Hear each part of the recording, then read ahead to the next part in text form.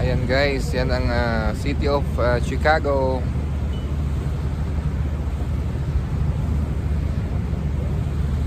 So nandito tayo ngayon sa Michigan Lake.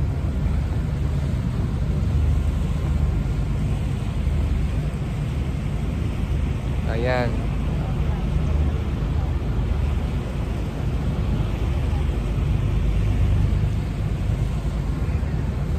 Looking out at the lake, along the breakwater wall which borders and protects the harbor, is the historic Chicago Harbor Lighthouse.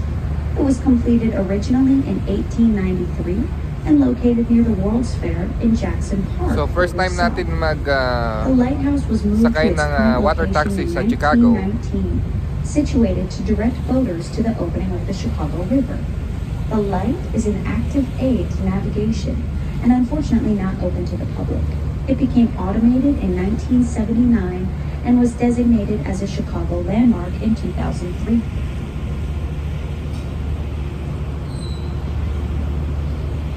Within half a generation after the Great Chicago Fire of 1871, Chicago architect and engineer William LeBaron Jenney perfected the iron frame technology that would allow for the skyscraper.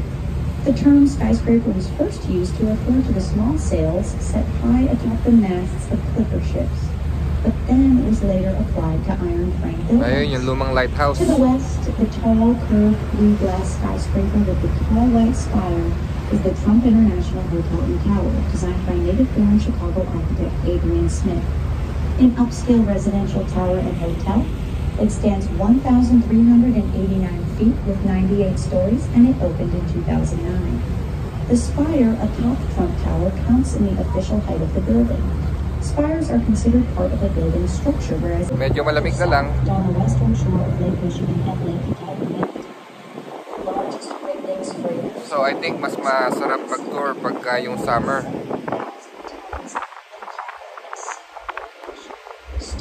Ayan. Ships will be as tall as a Manhattan. So ang ganda ng view guys. Ships offer the most efficient means of transporting large quantities of cargo. For example, the largest Great Lakes vessels can transport the same cargo as 700 rail cars or the train.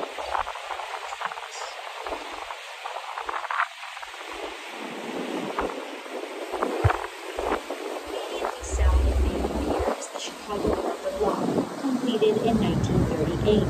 So itong river na to, ayan, bali, ano ba tawag dito? Lake. Itong lake na to, nag-travel ka dito, tuloy-tuloy, makakarating ka ng Canada. Ayan, diretso nito Canada.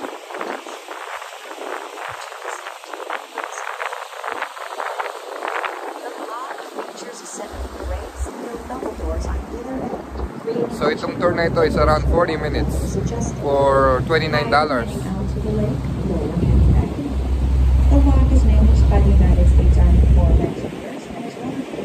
So experience lang ulit guys, hindi man ako nasasabik sa barko kasi nga 8 years akong nagtrabaho sa barko. At ayan, sinamahan ko lang yung pamangkin ko.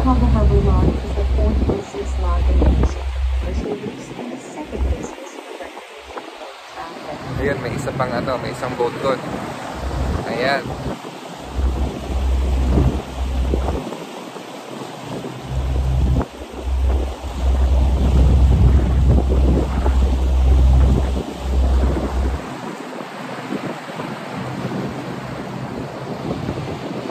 Minsan guys, aliw-aliw naman tayo sa buhay. Hindi yung puro trabaho. 7 days din ako nagtatrabaho minsan. Medyo nakaka-burnout din. So kailangan nating mag-unwind. Ayan.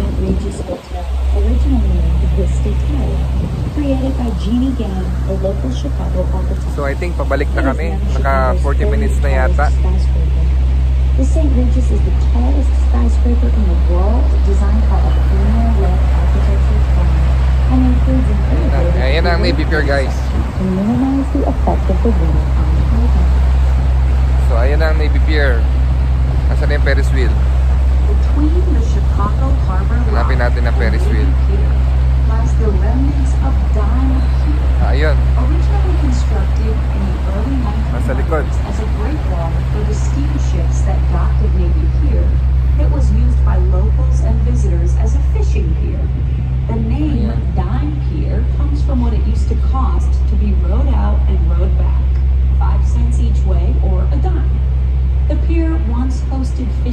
ramps, and even a restaurant. But these all fell into disuse by the 1960s.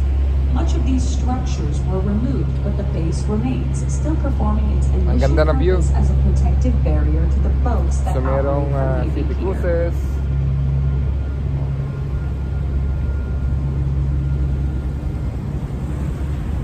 Ayan, tatlong city cruises nila. Isa, dalawa, tatlo, apat.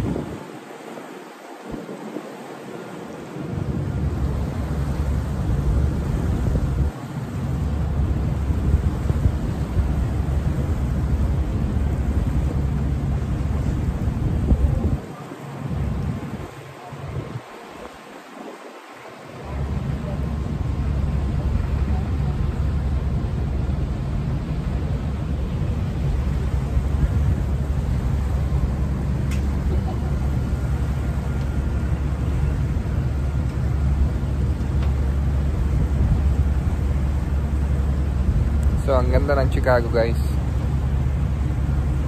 Ayan yung sikat din nilang Ferris wheel dito. So, twice na ako nakasakay dyan. So, ngayon naman ang experience natin yung boat naman, boat riding. Shoreline Sightseeing also offers award-winning 75-minute architectural river tours down all three branches of the Chicago River, as well as water taxi service from the Lotus Tower and Union Station, Michigan Avenue, and Museum Campus. So, thank you for watching. Bye. ShorelineSightseeing.com.